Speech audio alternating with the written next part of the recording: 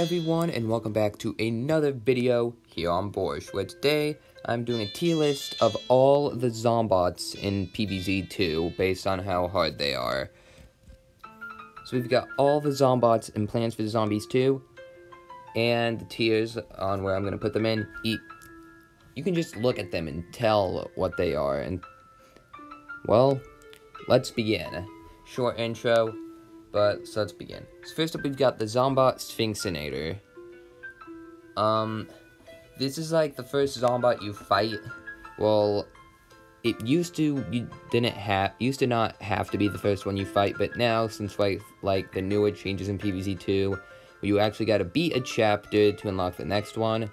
Honestly, I kinda like that system more, honestly. I kinda think it's a pretty good system. The Zombot Sphinxinator, he's fine. He can, like, have, like, a bunch of, like, freaking explorer zombies try to torture plants, and, like, the Gargantuars will be annoying. I mean, all of them summon Gargantuars, but Zombot Sphinxinator isn't too bad. You get pretty decent plants on it, so he's an easy Zombot.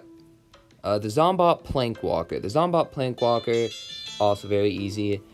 It is kind of annoying when he fires all those imps everywhere. But you get, like, a bunch of good plants, like Coconut Cannon and even Cherry Bomb to deal with him. So you can actually take him out really quick. He's actually really easy. He's going in the easiest Zombots tier. The Zombot War Wagon. Zombot War Wagon, you actually get, like, a bunch of, like, melon pults and winter melons to, like, freeze them. And yeah, like, some of the, like, prospector zombies can be kind of annoying, but you can easily take them out with, like, split peas of those winter melons and melon pults. And besides, there's a lot of pea pods you can stack to take them out fast, too. But the fight does tend to, like, progress a little longer. But he's still not that bad. I would say he's probably easier than the Zombot Sphinxinator, so he's going in the easy Zombots tier. The Zombot Tuskmaster 3000 BC, I think that's what it's called, is a little harder because you gotta break ice in order to try to fight the boss. But the boss isn't, but once you fight him, you can chip at his health and get it down real easily and quickly. But then again, you gotta break all that ice, and there's, like, hunter zombies, which are really annoying.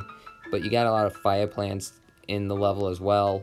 But also, like, weasel zombies and those dodo rider zombies are really annoying. So, but he's going in okay Zombots. He's a little tricky, but not the worst. The Zombot Aerostatic Gondola, or whatever it's called, is also just, you do get, like, red stingers, which are pretty useful, and AKEs, which are good for taking out shovel zombies, I guess, but are not really useful, in my opinion.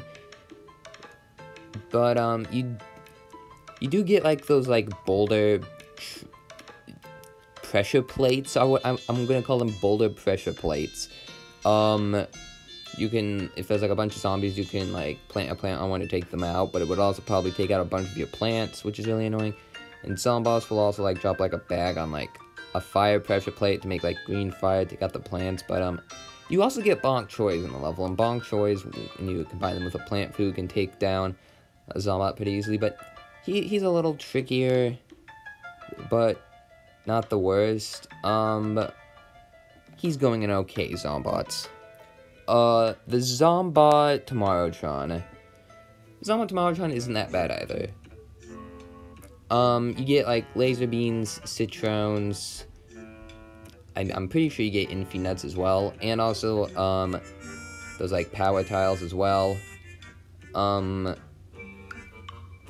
He may not be that bad, because you can, like, use, like, the power-ups on the citrons while he's standing still, or even the laser beans, and you can get, like, a bunch of plants to do, like, a power-up at the same time with the power tiles, but he does tend to take a little bit longer to kill because of the plants taking time to charge up to attack.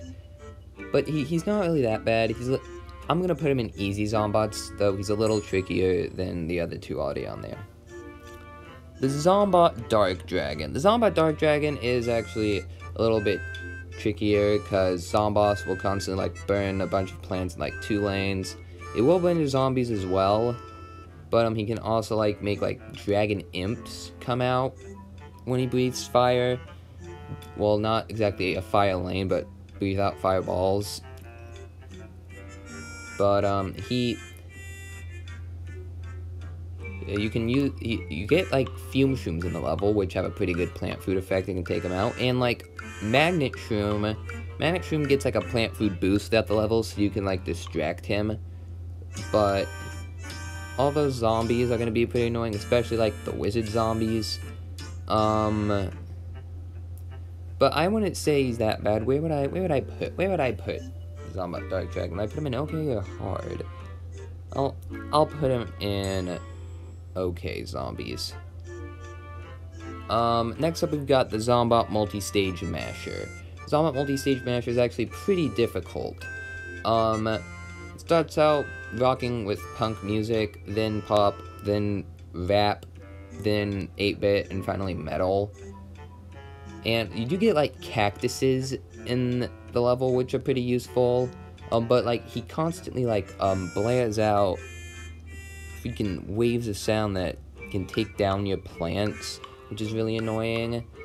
But you can also power up your cactuses and, take them down more easily. Well, power up them with plant foods, that's what I mean. And while the final wave may be kind of stressful if you don't got a lot of plants, but if you do, it's really not that bad. But he is really still difficult a little bit, so I'm gonna put him in hard zombies. The Zombot, I don't know, the Zombot Ditronic Mechasaur, that's what it is. Isn't really that bad either. You get, like, Primal Pea Shooters, which can, like, stall him. You get Bonk Choys, which are pretty good. Primal Walnuts, which, can really stall zombies for a while. And I think Primal Potato Mines, maybe? And I think Perfume Shrooms, but I'm not sure. But, the Zombot Ditronic Mechasaur isn't that bad.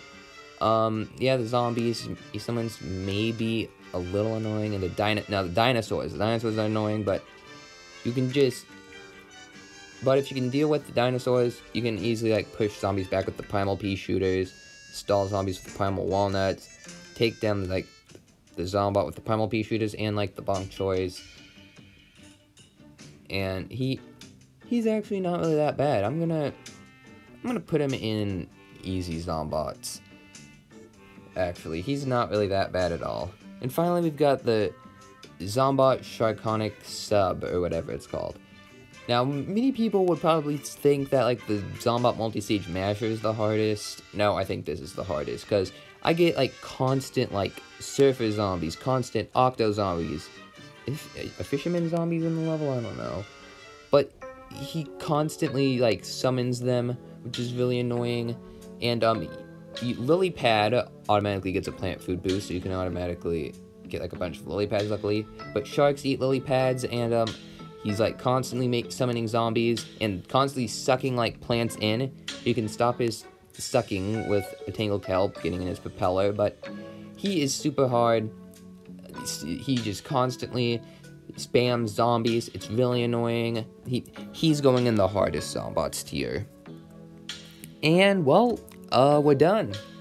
Okay, so we're finished. This is my list. In the easiest Zombots tier, we've got the Zombot Plankwalker. In easy Zombots tier, we've got the Zombot Woolwagon, the Zombot Sphinxinator, the Zombot Ditronic Mechasaur, and the Zombot Tomorrowtron. In okay Zombots, we've got the Zombot Tuskmaster 30,000 BC, Zombot Aristotic Gondola, and Zombot Dark Dragon. In hard Zombots, we've got Zombot Multi-Stage Masher. In the hardest Zombots, we've got Zombot Sharkonic Stub. Well, I think that's gonna do it for this video, you guys. Thank you guys for watching. Be sure to like, comment, and subscribe to Borscht, which is me. Thank you guys for watching. See you guys in the next vid. Goodbye.